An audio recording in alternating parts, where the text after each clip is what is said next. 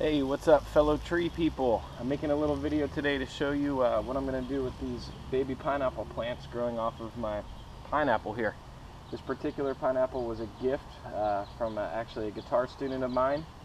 Started making the pineapple several months ago, and when pineapples start producing a pineapple, they create offspring in basically 3 different ways. You can always replant the top of a pineapple, but they also make these things up top here that are called slips. These are baby pineapples coming off of here.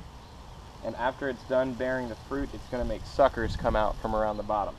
I'll try to make another video when that happens. But what we're going to do today, we could leave these on, but I hear that you need to pull them off to make sure the fruit tastes as good as it can.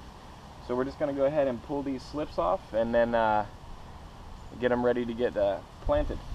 So anyways, we're just going to support the fruit. You're going to want to wear gloves. These guys are spiky. And we're just going to pull this guy right off of here.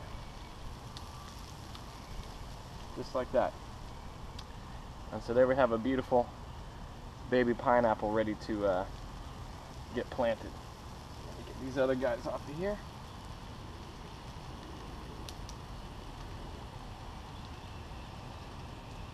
Another slip. And we got one more little guy.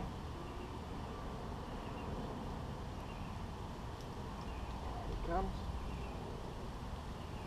And there you go. So we pulled off 3 slips so far from this plant.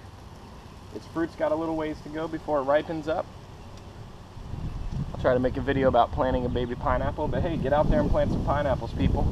All the pineapples you can see behind me, I started with free tops from a juice bar. Maybe ask your juice bar if they throw away the pineapple tops. If they don't, and you live in South Florida, get some pineapples going. All right, tree peace out.